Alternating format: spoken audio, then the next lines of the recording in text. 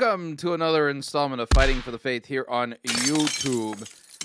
If you've ever, listened to a pastor just kind of do stream of consciousness, word association when he should have been exegeting, if you don't know what that means, but you've experienced it, if you're not sure if you've experienced it, but it sounds like you may have, yeah, go ahead and hit the subscribe button down below. Don't forget to ring the bell because you haven't been rightly taught God's word. Now, case in point, we're going to be heading over to Second Chance Church in Anderson, South Carolina, where the dismissed from ministry for alcoholism and recently divorced and restored himself to ministry guy, Perry Noble, this is where he holds court. And he's going to be talking about Ezekiel 37. We recently did a whole segment, a YouTube video on Ezekiel 37, where we noted that the actual interpretation of Ezekiel 37 is given in the text. It's a picture, just read the whole thing, of the resurrection. Yeah, it's a prophecy of the resurrection. Like everybody rising from the dead, it's right. The God himself interprets the vision. It's just kind of fascinating how that works.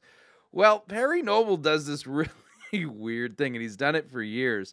And not only is he morally not qualified to be a pastor, he is how do I put it? Scripture makes it clear that a pastor is one who must study and show himself approved as a workman who need not blush with embarrassment, who can rightly divide the word of truth.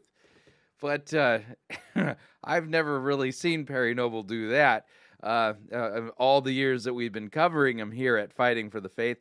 Instead, he kind of does this thing that we'll note here as we listen to his sermon titled, Healer, Can These Bones Live? Can These Bones Live? And we'll let him explain, and we'll kind of deconstruct this and note that this is not biblical exegesis. Yeah, not even close. But here we go. Hope you're sitting down. The sermon today is going to be from a passage of Scripture out of the book of Ezekiel. If you want to turn there, you can. If you don't want to, I don't blame you because it's kind of hard to find. It's in the Old Testament. He's in there somewhere. And a little bit of a note here. I've been an avid student of Christianity since about junior high. 7th grade is really when Christianity became something, my faith, that I began taking it seriously. And I happened to attend a private Christian school at the time. And in my Bible class in 7th grade, they would, my teacher would make sure that we knew where certain books of the Bible were in the old-fashioned paper Bibles, because that was the only kind there were. Today, nobody has an excuse because the apps that, have Bibles on them, it's pretty easy to find biblical books. So, Ezekiel, Old Testament. If you're not sure and you have one of those analog paper Bibles, look in the table of contents. Yeah, it's just weird that he would talk that way, but we are, again, talking about Perry Noble, Ezekiel, it's got some cool stuff, but it's got some confusing stuff. We're about to go through one of my favorite stories in the book of Ezekiel, and it's got so many meanings, but we're just going to talk about one of them today. It has so many meanings, but we're only going to talk about one of them today. No, it doesn't. Think of it this way. In fact, let's pull up our Bible here. Before we get to Ezekiel 37, let's take a look at Matthew 13. Matthew 13, I'll give you an example of what I'm talking about from the New Testament.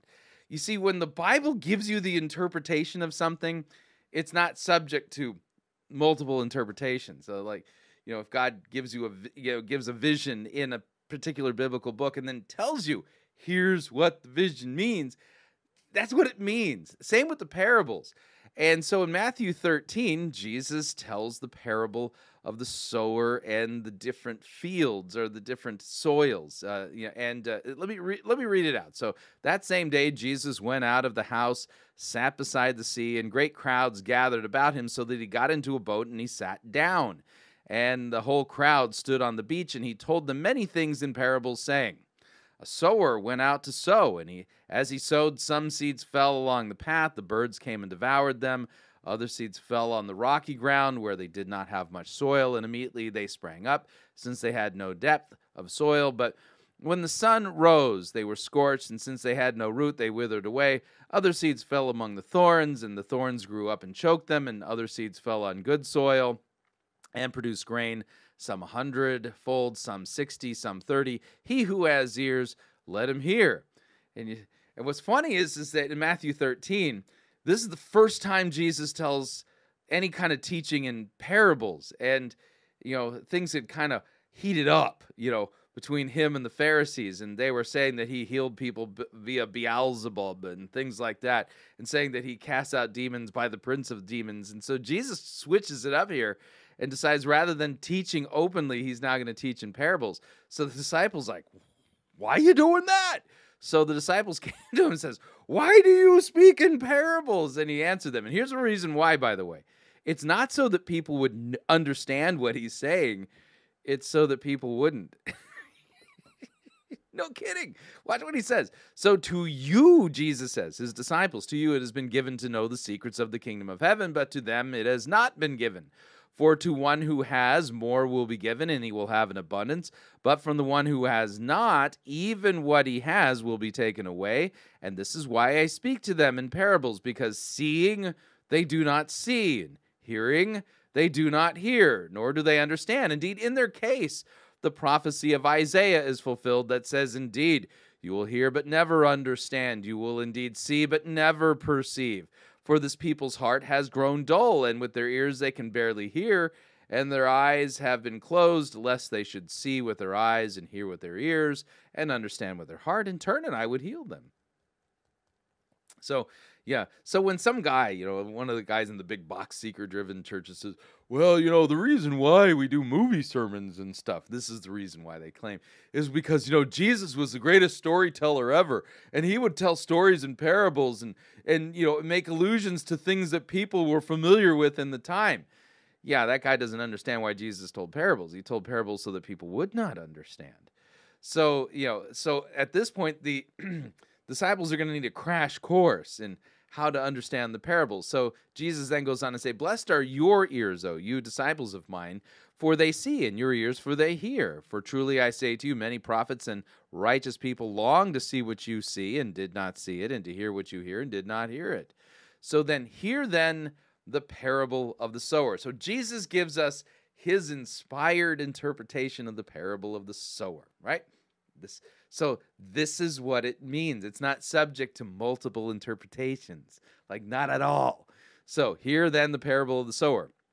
When anyone hears the word of the kingdom and does not understand it, the evil one comes and snatches away what has been sown in his heart. So you get the idea. The seed then is the preaching of the word of God. This is what was sown along the path. As for what was sown on the rocky ground, this is the one who hears the word and immediately receives it with joy, yet he has no root in himself, but endures for a while, and then when tribulation or persecution arises on account of the word, he immediately falls away. As for what was sown among the thorns, this is the one who hears the word, but the cares of the world, the deceitfulness of riches, they choke the word, and it proves unfruitful. As for what was sown on the good soil, this is the one who hears the word, understands it, he indeed bears fruit, and yields in one case 100-fold, and another 60, and another 30. So there you go. So this is an example, right? So Jesus is teaching his disciples how to understand the parables.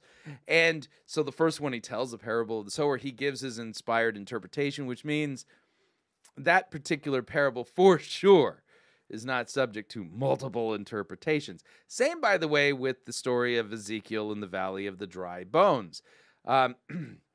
So let me explain here. Ezekiel 37:11. So if you read the earlier in the chapter, you'll see that here you've got the vision of the dry bones, and he tells them to prophesy to the bones and all this kind of stuff, and they come together and turn into a great multitude and a great army. And then it says, Ezekiel 37:11, then he said to me, God said to me, Son of man, these bones are the whole house of Israel. Behold, they say our bones are dried up, our hope is lost, and we are indeed cut off. Therefore prophesy and say to them, thus says the Lord God, behold, I will open your graves and raise you from your graves, O my people, and I will bring you into the land of Israel. And you shall know that I am Yahweh when I open your graves and raise you from your graves. You see, it's a vision, a prophecy, if you would, of the resurrection of the dead.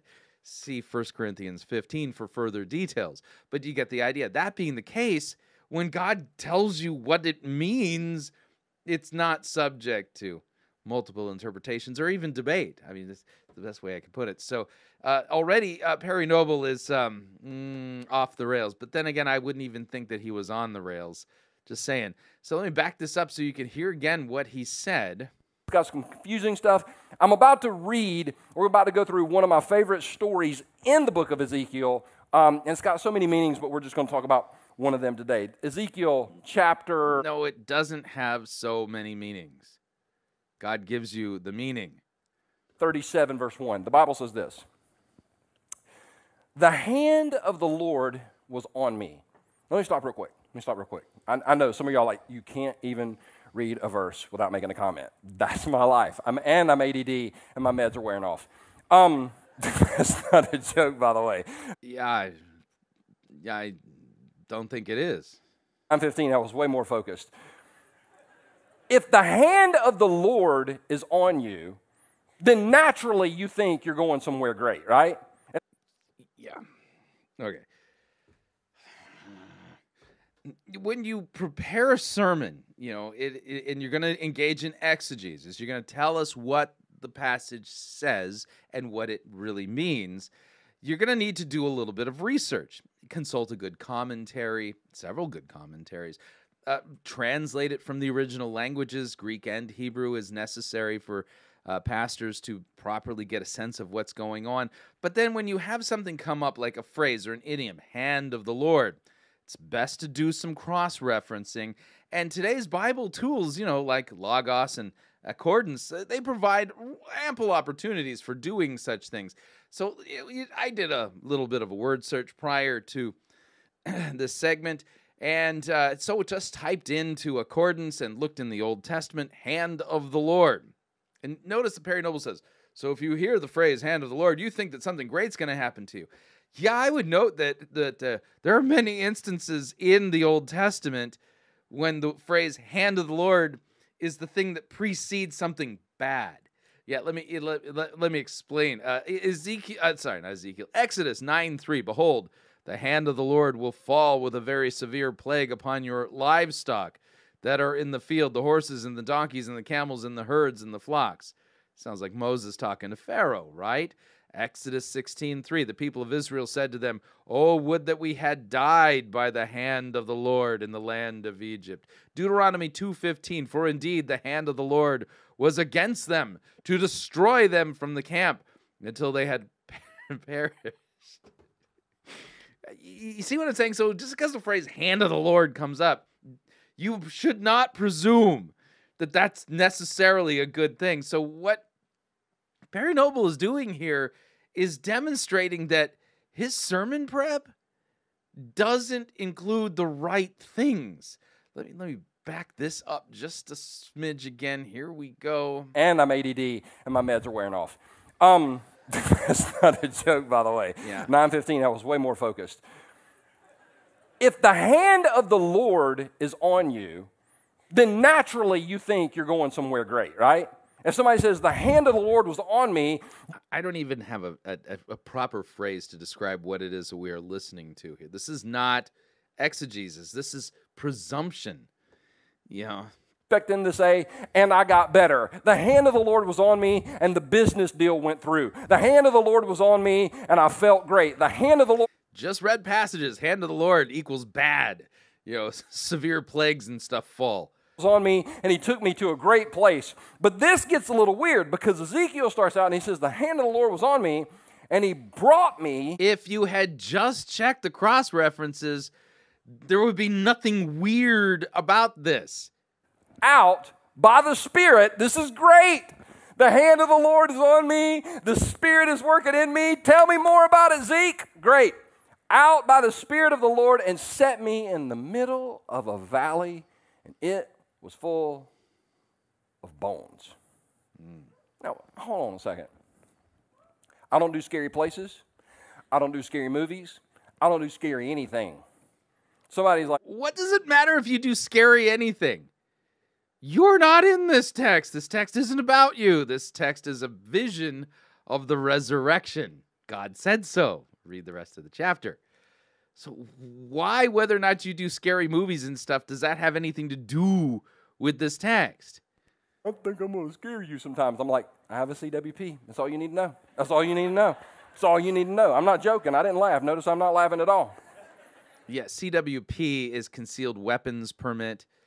Right, in North Dakota, we don't need to actually have a permit to carry a concealed weapon. We have constitutional carry here, just saying. Play that game. But did you know that sometimes God will lead you to scary places? This kind of blows up that whole mentality of God's always going to lead you to the land of rainbows and unicorns where you eat Lucky Charms and they have no calories. Who says that? I cover and have been covering for more than 10 years the worst preaching out there, from every kind of group, from like the seeker-driven guys, general evangelicals, the whole charismatic New Apostolic Reformation people, every wackerdoodle you can possibly put out there. And I have yet to hear a sermon from anybody talking about how everything's going to be coming up roses and unicorns and Lucky Charms without calories for Christians. This is what we call a straw man argument. Nobody preaches or teaches this. Right? God led Ezekiel to a valley full of bones. And he goes on to say, he led me back and forth among them, which, God, you only got to show it to me one time. But he keeps showing Ezekiel these bones, and he says, and I saw a great many bones on the floor of the valley. Bones that were very dry.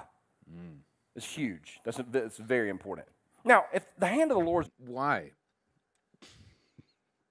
Why was it important that they were dry? I'd like to know the reason.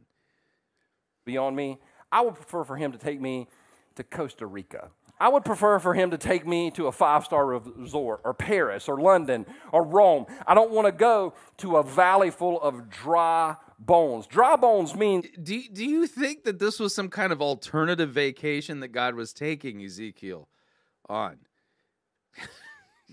Even your sermon illustration doesn't make any sense.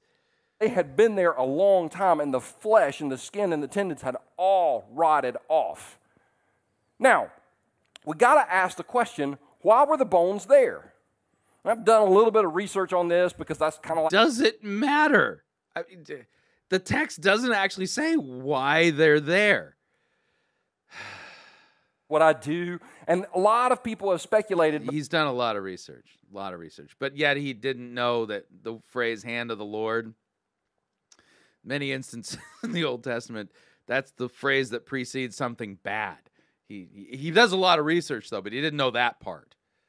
Most scholars believe it was some sort of army that were going out to battle, and they obviously lost the fight. So you got a couple options on why the bones were there. The option number one is because of something they did. In other words, they made... What about the option that this was a vision, and this wasn't a real valley, and these were just... visionary bones, because notice they came to life. That's part of this particular vision. Let me explain. So the hand of the Lord, the hand of Yahweh was upon me, and he brought me out in the spirit of Yahweh and set me down in the middle of the valley. It was full of bones. And he led me around among them, and behold, there were many, very many on the surface of the valley, and behold, they were very dry.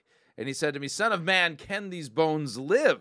And I answered, Oh, Yahweh, God, you know. And then he said to me, Prophesy over these bones, and say to them, O dry bones, hear the word of the Lord. Thus says Yahweh, God to these bones, Behold, I will cause breath to enter you, and you shall live. Now remember, we know the interpretation because we read the interpretation earlier.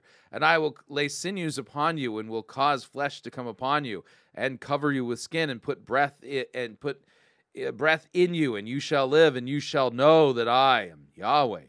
So I prophesied as I was commanded, and I prophesied, and there was a sound, and behold, a rattling, and the bones came together, bone to its bone. And I looked, and behold, there were sinews on them, and flesh had come upon them, and skin had covered them, but there was no breath in them. And then he said to me, Prophesy to the breath, prophesy, Son of man, say to the breath, Thus says Yahweh, God, Come from the four winds, O breath, and breathe on these slain, that they may live. So I prophesied as he commanded me, and breath came into them, and they lived, and stood on their feet, an exceedingly great army.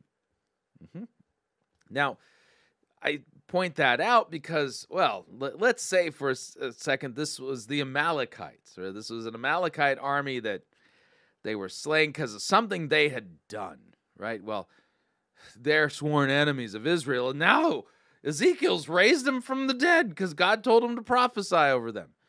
These probably are not real bones. This is a vision. It's a vision of the valley of the dry bones. And so note then, God says that, Son of man, these bones are the whole house of Israel. You see, this is a vision, a prophecy about the resurrection. That's what this is about. But of course, he does a lot of research and stuff because that's what he does. Yeah. Military mistake. They made a military miscalculation. They thought, hey, this is where we need to go. This is what we need to do. Wrong answer. They made a mistake. They screwed up. They messed it up. However, whatever tag or language you want to put on that, they made a mistake. Or second option is because of something that was done to them. So the bones could have been there because they were going through this valley on their way to the fight, and they got ambushed by the enemy.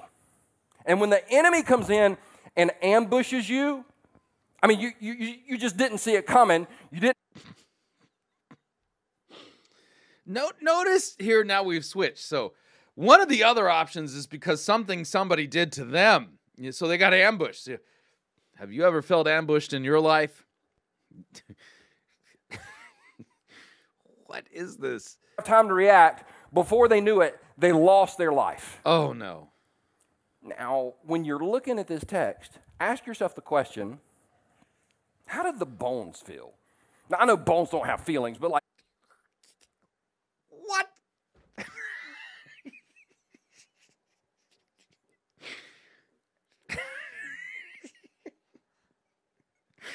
This is absurd. How did the bones feel? I don't know. They didn't have any nerves. They were really dry and stuff. Let's pretend.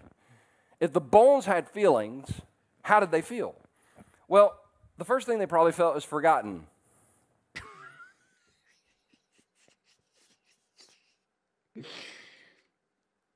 I am... This is a sermon? What is this? You can't blame them, right? No. I mean, you would figure that somebody would have at least had the honor to come and bury the dead. Yeah. But they were out fighting for someone or something, we don't know what, but all of a sudden, they're out in the middle. Like, nobody even came and buried these bones. They felt forgotten by people. Yeah, they didn't get any military honors and weren't buried in Arlington. Nobody played taps for them. It's horrible, man. It's a vision, Perry.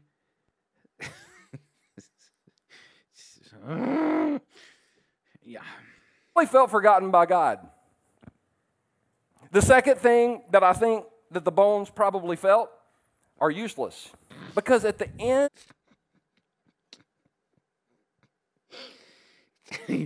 Oh, you can see this train heading towards the end of the tracks, and it's gonna go over the ravine, man. It's gonna be Clint Eastwood ravine when this is all over. It's just a total train wreck. There's no way to stop it, man. You've passed the point of no return. You're going over the cliff, dude. Yeah, these bones feel forgotten and useless. You can see it coming. Have you ever felt forgotten and useless? Of the day, what can a pile of dry bones accomplish? Nothing. Nothing. Now, I know what some of you are thinking. Why in the world are we talking about this? Because some people here today, whether you're in the room or whether you're watching online, you feel like those dry bones spiritually.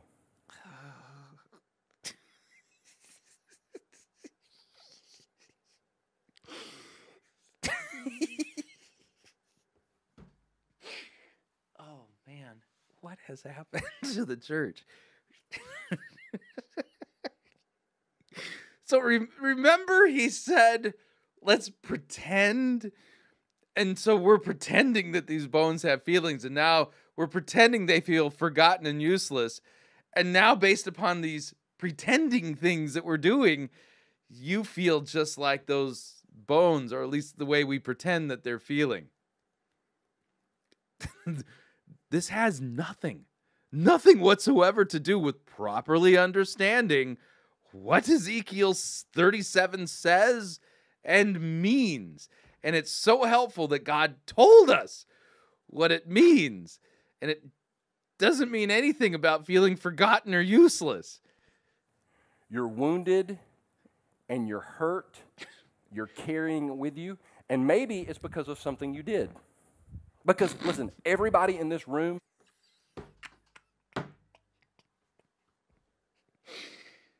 Oh, man. I mean, are we watching a sermon belly flop contest? I mean, if so, he's winning, man, by a landslide. Done stupid. Everybody. There's not a person sitting here that's not completely jacked up. Everybody here. In fact, ladies, if you got a purse, I'd pull it a little bit closer because I'm looking around this, and there's some sketch people in this place. Mostly staff. But there's some messed up people in this room. Every one of us has regrets. It may be last week. It may be spring break. It may be. What does this text have to do with anybody's regrets from spring break? Season in our life, but every one of us carries some sort of spiritual regret, and that spiritual regret, if we're not careful, can keep us pushed down and pressed down until ultimately it robs the life out of us and leaves us feeling like we're dry bones. Oh, man. I have to stop. I'm going to hurt myself. One of the most absurd. I hear a lot of absurd things. I just saying and we bring them here, to fight for the faith for your all's review. But I mean, as far as like major absurdity, that's off the chain right there. I don't know what happened. But that's no proper way of handling Ezekiel 37 and what it says or means. That's just bizarre. Anyway, yeah, it's presumption and just pretending and stuff. Pretend to Jesus. We're just going to pretend and then make points and applications based upon what we're pretending. Yeah, that's not how you find out what God's word says or means. This is an exercise in utter futility. Perry Noble is not qualified to be a pastor on multiple counts, especially the one that says, study and show yourself approved as a workman who need not blush with embarrassment, but who can rightly divide the word of truth. He clearly is not somebody who's capable of doing that. Now, if you found this helpful, all the information on how to share this video with others is down below in the description and all the share things that YouTube puts up there. And of course, also the information on how you can support us financially. That's all down below in the description as well. We truly can't do what we're doing without your support. So until next time, may God richly bless you in the grace and mercy won by Jesus Christ and his vicarious death on the cross for all of your sins. Amen.